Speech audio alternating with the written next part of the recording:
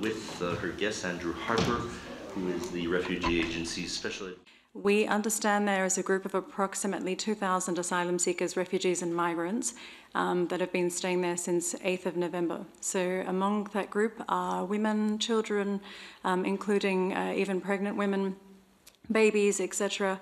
So there are pressing humanitarian needs as well.